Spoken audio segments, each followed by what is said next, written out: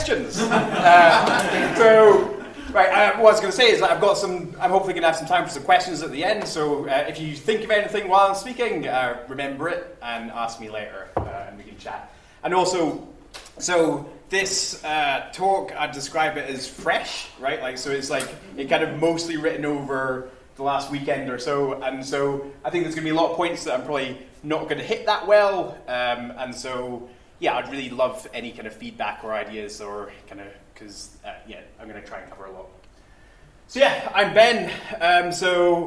A few years ago, I helped found JS Oxford, along with a few other guys, and then helped run it for a few years before you guys took over. And I think it's given me a really interesting perspective being back here and speaking. And from that perspective, I think the thing that I kind of see very clearly is that Sarah and Marcus, you're doing a really great job.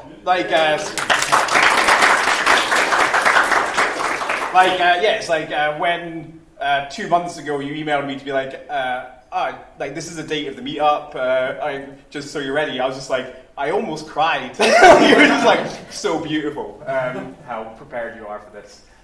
Last time I spoke in front of JS Oxford, I was speaking at the 2016 wrap-up, like kind of summing up the year, which was shit. And yeah, I was kind of talking about that kind of stuff, so I thought I'd just quickly go over what I've been doing since 2016. 2017 happened. I did some kind of freelancey stuff. Did some stuff with like phones and galleries. Towards the end of the summer, I kind of wasn't enjoying that too much, so I went into fund management, which is kind of fun, and I worked there for like 6 months in this kind of like fund management company doing contracting there. And after that, I switched to work at Oxbotica. There's a few Oxboticarians here, we do kind of autonomous vehicles, and so kind of like driving cars around. You know what autonomous vehicles are. And yes, I worked there for a few months. Around October, I went up to Sheffield and had a burger with Ryan. This is a picture of me having a burger with Ryan. He's doing really well. He's still drinking beer out of the side of his mouth. And yeah, then after that burger, me and my girlfriend went to New Zealand, and we did cycling for a few months. And during that time, I put together some hacks, so kind of relevant to the talk before. We built this GPS tracker. So this is running Espruino, and you saw this IDE working before in Gordon's talk. And this was logging our positions as we went through New Zealand.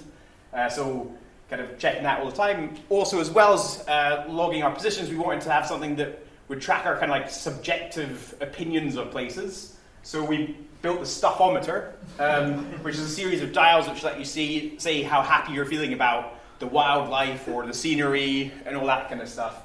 We 3D printed it in a library, which is another option. So there's a library in Auckland, has a 3D printer, and it costs, I think, $1 to print out that, which is super cool. That's it on my bike. And so when I saw some wildlife that was cool, I could just like turn the green knob, which is cool. Yeah, so we did that. That was 2018. Still cycling in 2019. It started off quite painfully because I got hit by a van off my bike and broke my collarbone. That sucked, but then I went to Australia, which was kind of fun. Vietnam, which was a lot of fun. And then I came back and started back at Oxbotica, which is brilliant.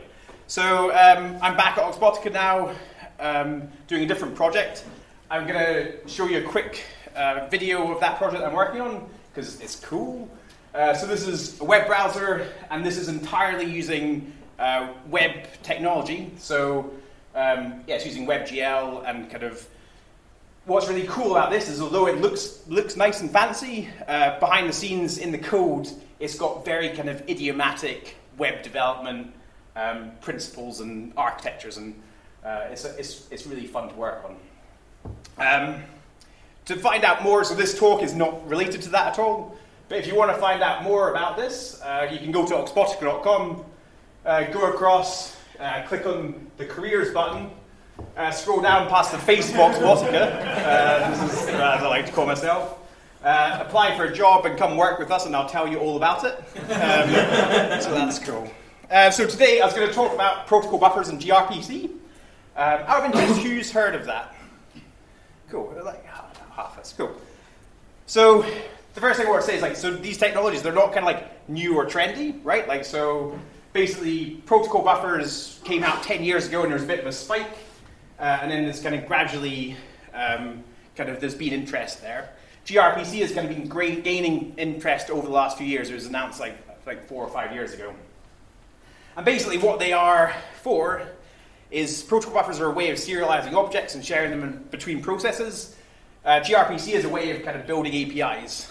And so generally they've been quite well thought of and well used, so they're quite popular. But something that's really interesting is that they're not so popular in the web industry, the web front-end industry. I think, yeah, this is really interesting. The reason I think this is because when we come to serializing objects, we tend to go for JSON, and we've got really good reason for that because our JSON serializers are really optimal, and doing it in the browser is like super fast, and it's kind of a first-class thing. And when we're building an API, the web has, the very first request to a web server was a REST kind of request. It just wasn't formalized in that way. So basically, the way we view tech is from a very biased viewpoint where we kind of pick these ways of constructing APIs based on how we've kind of used them in the past. And because of that, I think we end up with an architecture that's kind of like this. So we've got a back end which is talking like gRPC, protocol buffers, and all that kind of stuff. And we've got our front end, and we've basically got this box in between which serves an API which serves JSON to us. And we're kind of, yeah, that's what we end up with. So what I want to kind of talk about in this talk is how we can really go towards this, where in our front end we've got this notion of protocol buffers and we're using that, and we can use gRPC to kind of talk into that. So this is kind of the idea of this talk is like, how might this feel? So first of all, I'm just going to go into protocol buffers and give a kind of brief introduction to this. As I said before, JSON and protocol buffers do similar things. So the way I'm going to explain how protocol buffers work is start with JSON and see the changes that you would go through to come into protocol buffers. So this is what JSON looks like. You've got something here that is shoving this JSON object over to something there, like these two entities. It's a big string of a particular structure. So the first thing we can notice is that a lot of this isn't really being stored very efficiently. It's all just a string. Even these numbers and stuff. So what we could do is we could store this more efficiently in a binary form. So for instance, number in JSON, we'd ship that as a string, which would turn into all these bytes over here. Whereas if we're using gRPC, we'd use a var-int encoding for this, which kind of, as the number gets larger, it kind of adapts to that. I'll put these slides up online. There's a bit of a demo here which shows how those numbers are encoded and how that works. That's kind of fun. Another example of this is like when you're sending a Boolean, instead of sending a byte, we're sending 4 characters for true. So it's like, it seems kind of slightly not so efficient. And again, in JSON, we end up using this thing, which is like, quite often we'll be using base64 or hexadecimal encoding in our strings, when actually we could be shipping just raw bytes for that. So for instance, this is, I think, 280 bytes, whereas if you did it in a raw way, it would be 128. So it's like more than double the kind of size. So going back to JSON, what we could do is we could take out all our things and we could just replace it with these magically well-structured objects. And that's good.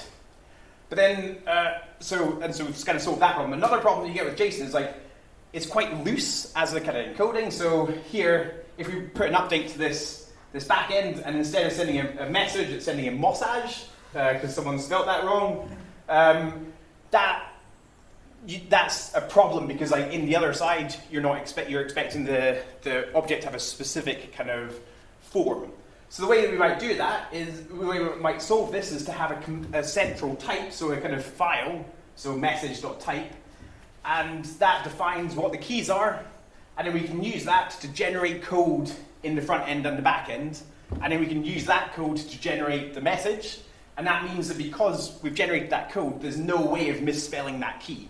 So it's kind of, it's much safer.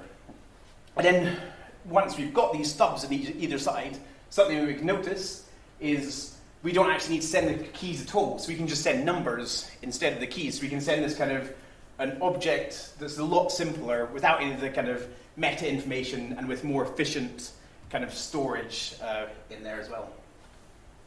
So we've invented protocol buffers. Go us! So yeah, this is essentially what protocol buffers are. You write a message.proto.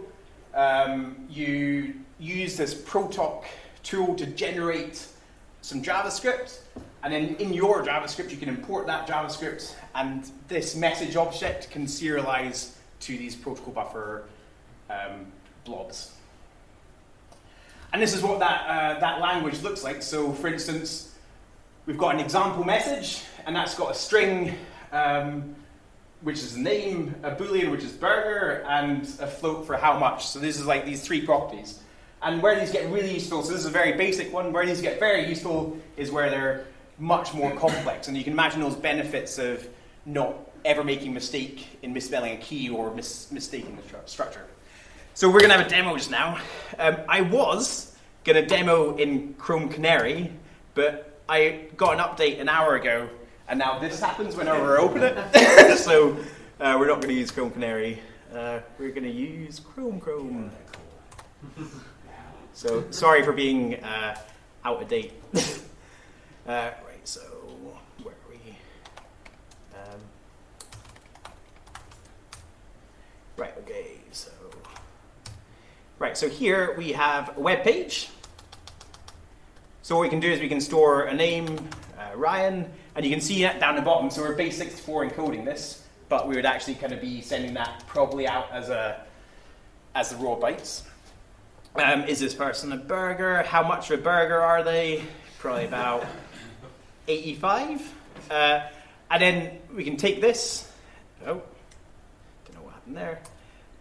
Paste that in here, and so we're able to kind of like generate that message here, deserialize it down here, and pull out the information.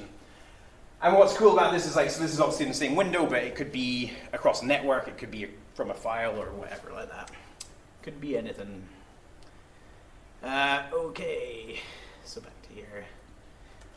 So the good stuff about this is that, so we would generate JavaScript and just use it in one place, but you can generate these stubs for any language you want. So basically, although that came from a server, it could have, instead, it could have been generated by, in Go or in kind of Python or C++ or anything, and you basically got that same kind of safety in those same stubs. So the kind of portability that you get is like really, really powerful.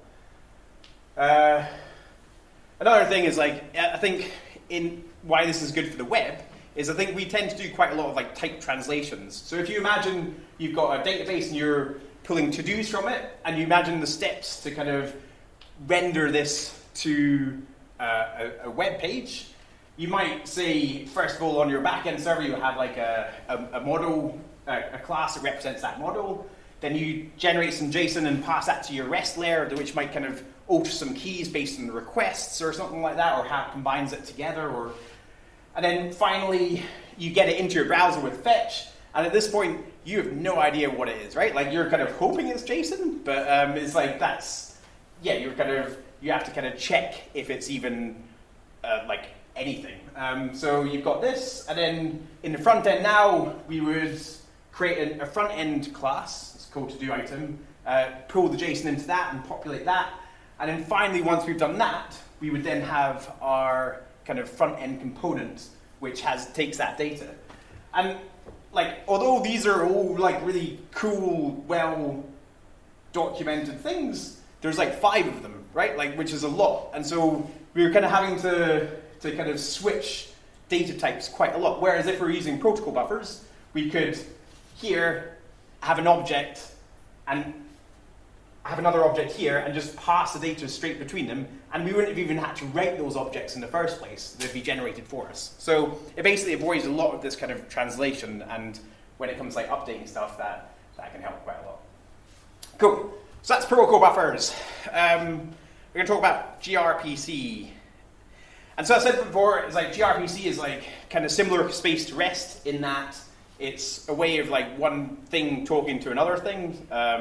So yeah, that's how that works. So what I'm going to do is I'm going to compare the two of, I'm going to compare REST and gRPC, and we're going to look at some of the differences. So I think the first thing to note is they've got different goals. So REST is more about modeling state, right? So it's representational state transfer or something. And so it's more about, we've got these kind of files and objects over here, how do we get them over there? And that's the goal and the aim that it solves. Whereas gRPC, so RPC is remote procedural call, and that's about taking functions from your code and executing them elsewhere. So that's the space that it comes from.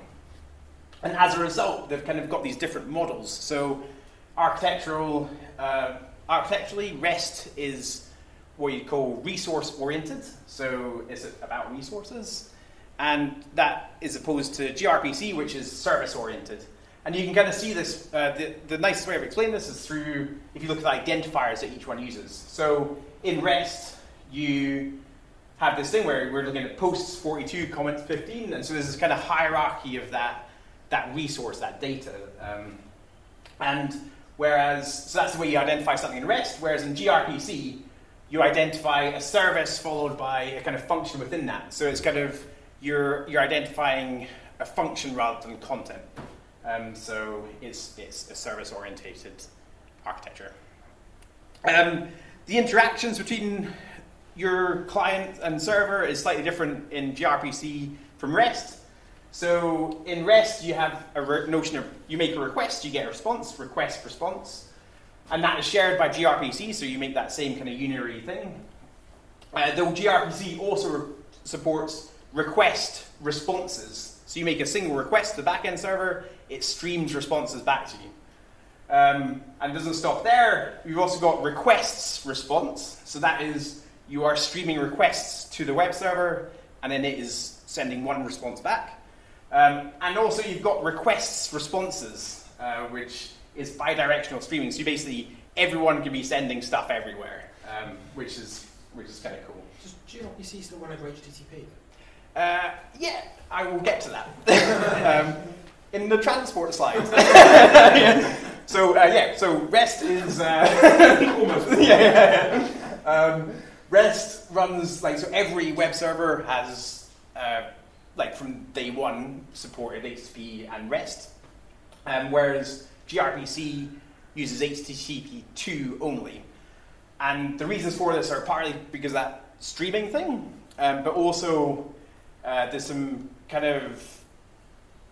nuances to the way, if you're calling a lot of functions, you don't want them to block each other. So actually, that's great. Right. Okay. So REST 1.1 introduced pipelining. So basically, you can make several requests and receive several responses.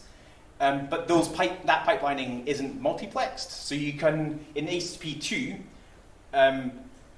you can send several requests and they can come back at different times. So the responses won't be in the same order as you submitted them, which makes it really useful to have the HTTP2 part for an RPC service. So that's the reason why. And related to this, so the browser support for REST, 100%. Every web browser ever has supported REST. Every web browser in the future will support REST. gRPC is slightly different. It's 0%, which is a bit of a problem. Because of the HTTP2, and even though browsers do support HTTP2, the control you need to know, the control you need to have over the framing, you're probably not going to get that in the browser anytime soon, I guess. So there are alternatives. So gRPC Web is a alternative protocol which is very similar to gRPC but supports HTTP 1.1 and I think WebSockets as well. So it's interesting that protocol document tells you the differences between the protocols and why you can't do gRPC from a browser. If you want to use gRPC today, you've got three options. The first one is to use this web proxy. So this is a pretty straightforward, you've got a back-end service, you put a thing in the middle, it translates the stuff going between it, and that works really well. If you're in more of a microservice Kool-Aid kind of thing, you can use the envoy proxy approach, which is basically every service is in this kind of like service mesh, and they can all talk to each other through this app mesh thing, and you can be part of that mesh. I don't know, there's a lot of the word mesh in it, but it's good.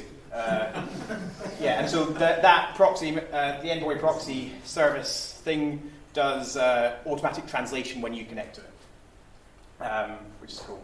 And the other option is like to not do it today, but to wait for the future, because like so the idea with gRPC web, so it's still quite kind of relatively new, but once it's more kind of well used and well understood, then they might start rolling it out into the actual kind of like frameworks and stuff. So you'll be able to, in the same way as you'll start a regular gRPC service, you might start a gRPC web service on a different port or something like that, which would be cool. So the cool thing about gRPC, so we've kind of talked about the transport and all that kind of stuff, the really cool thing is that the interfaces are typed in the same way as protocol buffers type objects. So what you do is you define a service. So here we've defined the calculator service. And this number list is a protocol buffer. That number that's returned is a protocol buffer. And what this means is that when what you can do is you can actually generate the clients, the service client and the service server, and do that automatically. So in the same way as we've got all that type safety across multiple languages, you get this for a web service essentially, which is super cool.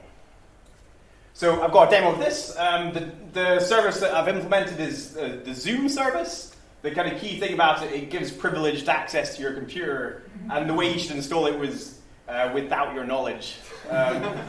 So yeah, what we're going to do is we've got like an echo service, this system info one, which is a streaming service, so you send a single request and it streams back. A screenshot one, which returns a richer object, and then a set color scheme one, which doesn't do much. So let's look at this. So here, we're going to close this. So we're going to run demo one. Oh no, not that. I used npm scripts for this, which is cool. So for this, we're going to have to run a backend as well. So demo 2.backend. So I'll make that bigger. So on this side, we're running this node service, which is exposing a gRPC service, and it's also, that is in turn running that proxy in front of it as part of that. And here we've got web server, good old web servers.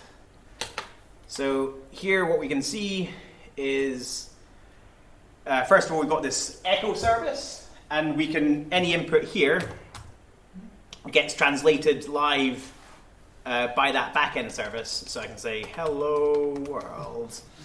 And it's not just echoing it, it's uppercasing it and adding emoji, which is like, yeah, a good feature. The system info, so this is the streaming response that I said. So this is gathering the live CPU usage on the host, on the service that is implemented, and giving the battery. So you can see battery 84 matches my battery 84 up there, which is cool. Down here, so I can do a screenshot, and that's kind of, the system is taking a screenshot and then loading it over gRPC into the browser, and so we can kind of carry on gathering more of these and get a kind of like weird, cool effect. Yeah, I don't know how. Okay. Yeah, so we're kind of, we're using gRPC to kind of create art, I guess.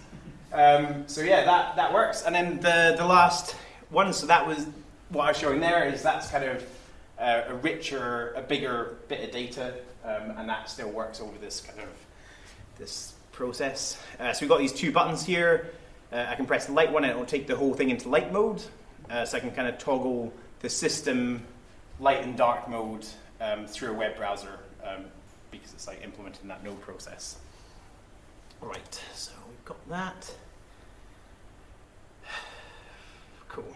Cool. So why is this so cool? the first thing is, like I mentioned a bit before, updating a service. So if you were to make any kind of tweak to that service, you can basically just recompile it, send it out to like generate the stubs, and then you know from your code that you no longer implement that service correctly. Hopefully, especially if you're using something like TypeScript or something. Another thing that's cool is microservices. In the last few years, backends have kind of been switching over to microservice architectures, and front ends have been switching over to component architectures, so like React, Vue, and all that kind of stuff. I think there's something really interesting to gain out of this. So if you've got a particular component that is linked to a particular backend service, then those two can basically kind of update together without having to interrupt anyone else. And I think there's a real kind of powerful symmetry there, but I'm not quite sure what it is. And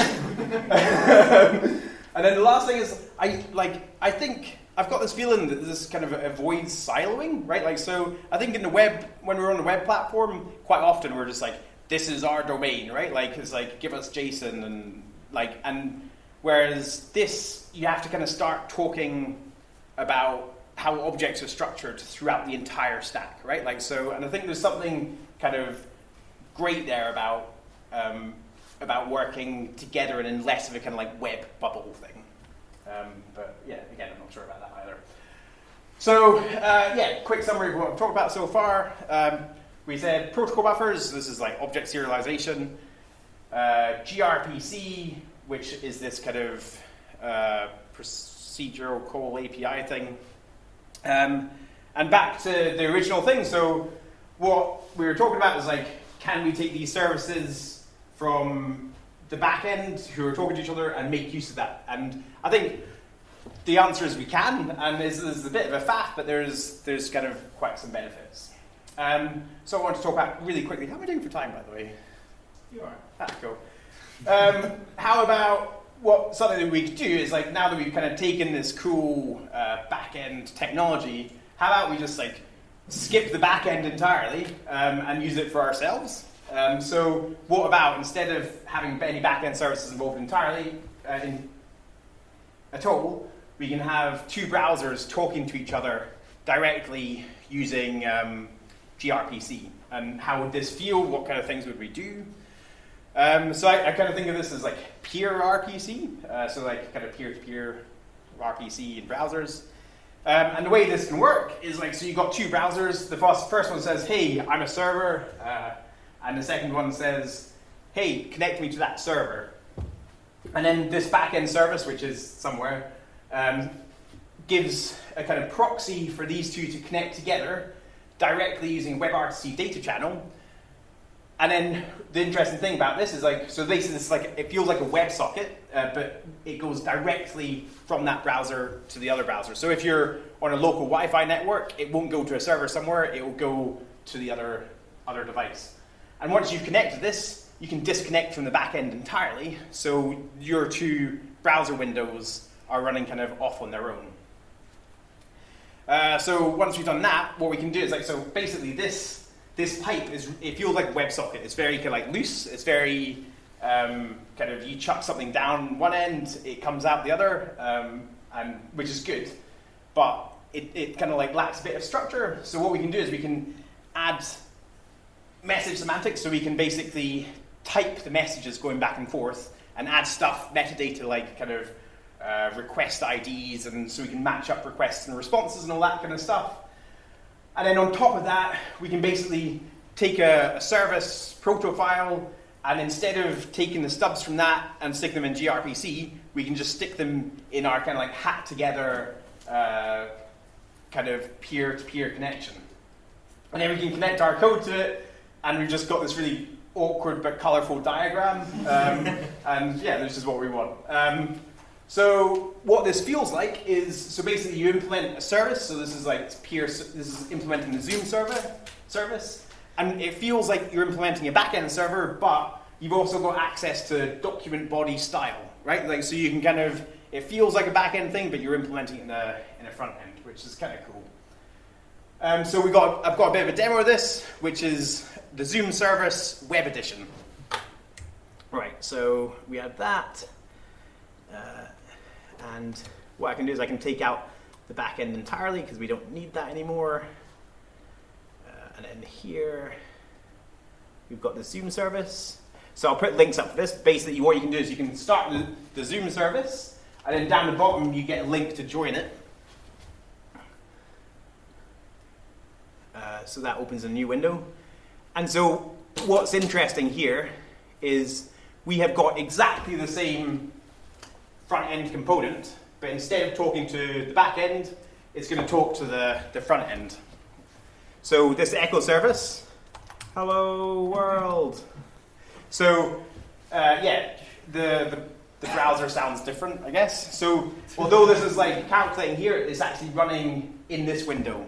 So we can see that if we open the dev tools. I don't want that. If I open that, and as I type something here, you can see that it's actually, the code is executing in a different window than where you're using it, which kind of works quite well. The system info stuff, you can't access CPU usage in a browser, which is kind of good. So basically, this is just some kind of like random swaying thing. But what's cool about this is that because this is coming from a single, other window, these two are now in sync, right? So you can basically use that server in the browser to kind of synchronize state across two other windows. So yeah, you can see that they're kind of like waving a bit in time, but the battery's random. Again, screenshots are a bit of a thing. So in the screenshot one, instead of capturing a screenshot, what we're going to do here is it's going to load up a video context here in that other browser and take a really awkward picture of me here. Size down. So basically, yeah, what we're happening here, I'm taking pictures in that window, but it's being served from that other browser context. And what you can do with this is you can access that. So we can actually do this between browsers as well, right? So Safari, if that opens. Right, so if I do a screenshot here, which might not work. Safari's broken. I think I broke, basically 2 out of my 3 browsers are broken. Yeah, forget that. But yeah, anyway, so yeah, we're able to kind of do that stuff. And then on the last one, so the color scheme services we had before, this doesn't really have a parallel in the web, but what we can do is we can just change the CSS properties of that window like I showed you before. So we're basically triggering that CSS change, and we can, the nice thing about this is the person implementing the server is able to implement it however they want, which is kind of cool. All right. Right, the other thing that we've got here, so the nice thing is you can have multiple services. So this is a debug service that I wrote. So you can see, so this one, what you've got here is you've got this, so my mouse position is being shared between the windows. So you can see this is like my ID, and you can see the kind of like the latency. And obviously these are working on the same host, but it would be close to this if we were on the same Wi-Fi network because, WebRTC is peer-to-peer. We can change the color here, and that changes the color instantly in that other window. And these are all going across this kind of, WebRTC tunnel stuff. The other thing is, so basically, you can have multiple clients connecting to the same host. So here, because I mean it's a server, right? So here you can see this one here is down there, and then we can still go up there and move that other one. So this can be multiple people together. And then the last demo. So how do we do this? Right, okay, so the last one is this drawing demo, which I actually would like some help testing. Actually, script. RPC, what was it? prpc.netfly. So these are all hosted online, and I'll share the link in a sec. You already did. Meetup. So what I'm going to do is, if you open Meetup, I'm going to paste a comment in here.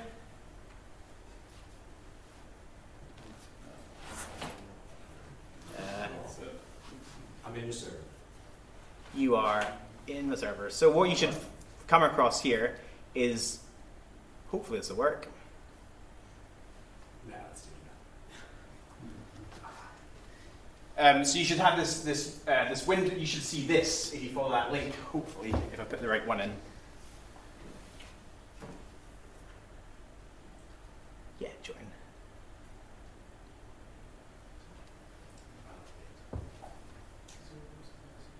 Is that working at all? Yeah. This is embarrassing.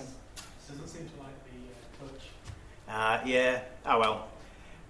Basically, right. I'll try. If you try refreshing. So what's supposed to be going on?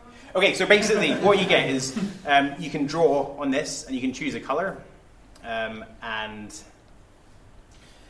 you can basically, multiple people should be able to draw. I wouldn't know why that's not working. Odd. Well, this sucks, just for the record. But basically, yeah, I'll give this a shot and I'll maybe share it in the meetup bit yourself. But yeah, you can kind of, I'll post in the meetup when I've fixed it. But Is it the Wi-Fi blocking the RTC data? it could be. So WebRTC uses is it stun and turn servers as a way of like hole punching through NAT services. And so basically, it's this weird tech where basically when you're behind, they'll open up a connection to your browser and then they'll transfer that connection to another client so that you can get around the problem of routers and stuff.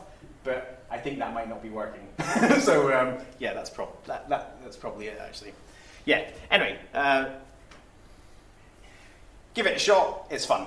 So yeah, that link that I shared, you can basically go to any of these demos and you can run it yourself and check it out and see other problems with it. Cool. Right. Okay. So that's that. The thing I like about this particular one is, like, if it had worked, you would have seen this, but it kind of it allows a different kind of interaction mode with the web, right? So usually everything is like server based, whereas this is kind of, if you've got a web page running in the other side of the room and everyone else is kind of connected to that, then you can do some kind of interesting things like multiplayer games or all that kind of stuff. And I think there's some kind of cool things to do with that. I think, so another thing that I like about this is that I've written quite a few WebSocket-based APIs in the past, and they always are like duct taped together, whereas this feels quite kind of formal and strict and good. And it's quite, I've only been playing with it for a few days now, but it's like, it feels fun. And the other thing that's cool is like, so the last thing that's cool is, there's something nice about building interfaces. So basically, if I build a game and I have a controller and I've got a web page that does that, you can use that in your game, or maybe someone else can, and you can use my same code, and someone else can create a game that has maybe 3 controllers, or there's a kind of flexibility here that I've not really seen with other WebSocket-y stuff. I think it could be cool. So yeah, in summary, protocol buffers, they're pretty cool, a bit of a faff sometimes. gRPC is like mega cool if it fits your kind of your problems, and yeah, I'd give it a shot. gRPC kind of breaks quite a lot, 100% of the time, in fact. But yeah, but I'm really interested in this. So if anyone, like, it's just some kind of weird hacks at the moment, but if anyone's interested in like making that into something else, or chatting about some other opportunities with it, then yeah, like, let's chat. And yeah, so that's everything I've got. So thanks, and yeah, Sarah and Marcus, nice one. Cheers.